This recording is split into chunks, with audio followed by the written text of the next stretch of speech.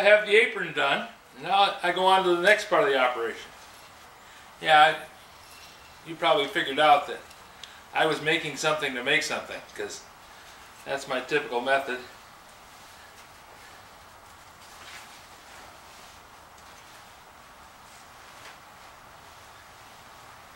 And this coat, you remember the coat with the pockets sewed on it?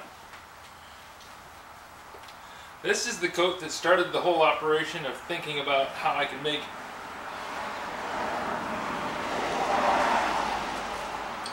the grinding operation a little less flammable.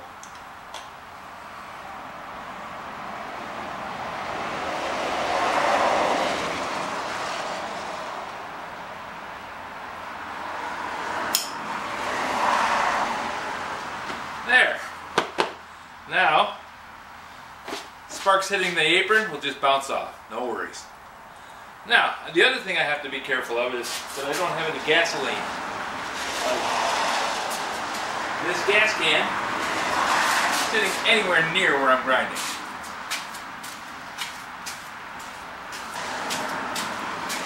So the gasoline can's safely out of the way. I can set up and get started. Since these are the main beams for the top rack, I wanted to leave as much of the square tube untouched as possible. But to make that happen, I have to grind off everything from the tube. It's not going to be used as part of the tube.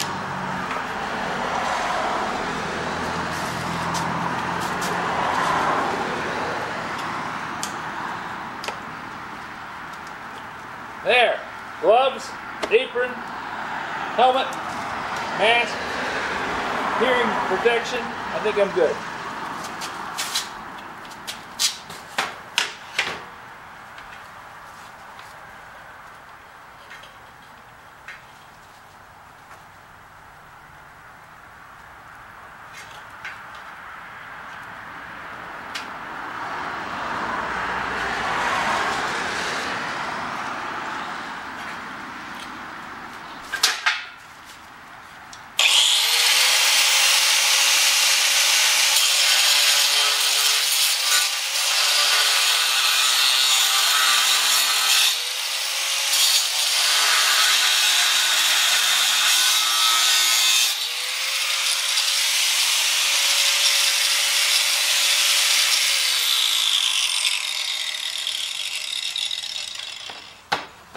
I think I'm going to want to move the camera.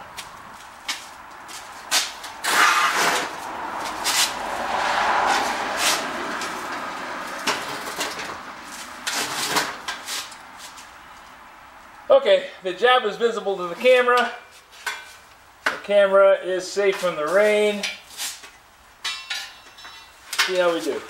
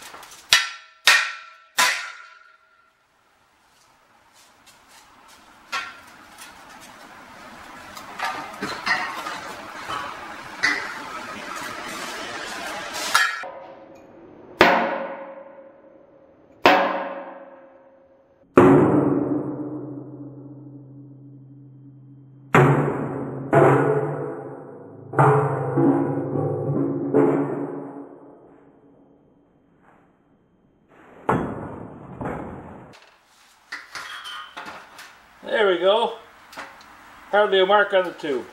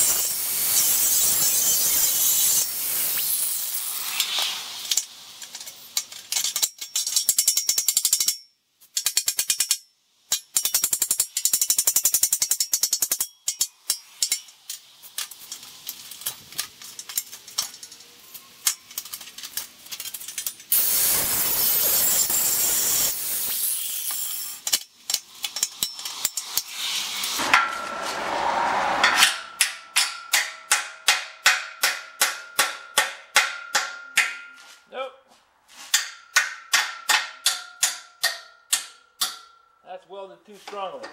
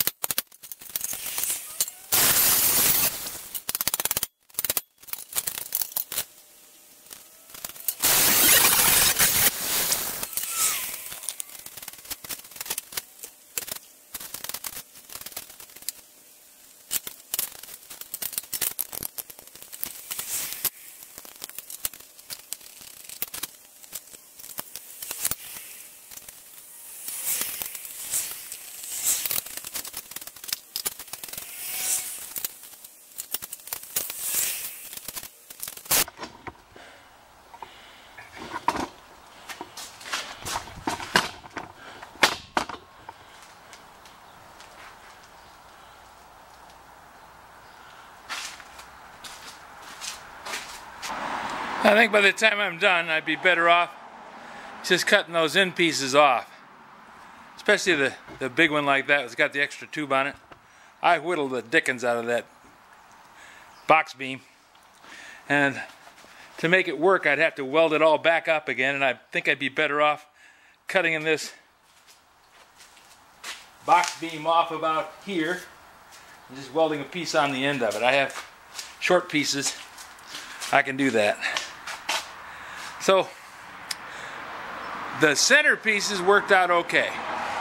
I was able to grind those off, get them knocked free, the little angle iron clips and the small pieces of tubing, and I can go over that with a sander. I'll put a sanding disc on, and that'll do a much nicer job than going after it with a big 8-inch grinder. So all in all, it's a success. So I'm going to cut off the end section of both of these beams that has that box beam welded to it, because there's just too much weld, and the box beam is not thick enough to go monkeying around with.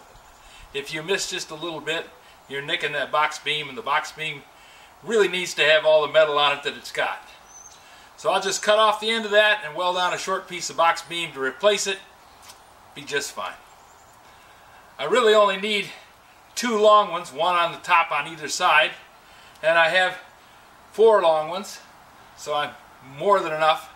I'll have plenty for other projects. If you have any suggestions for a new video, questions about today's video, or any of the other videos on the channel. Car went by. Another car went by. It's going to be rush hour here.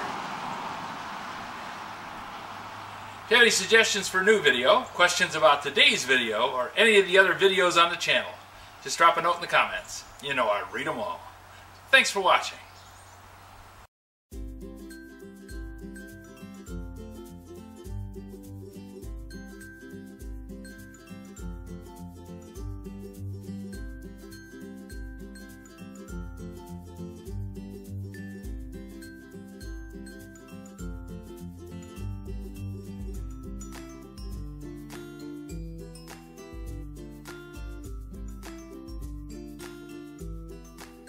This video is not to be viewed by anyone under the age of 13 in the U.S. or 16 in the European Union without the express written permission of the parents or the legal guardians of the underage person. Such written permission must be on file at the local government entity in charge of enforcing the rules and regulations established by the FTC. Anyone violating these terms is admitting by default that they hold harmless the owners and operators of this channel. Any and all questions should be addressed to your local branch of the FTC.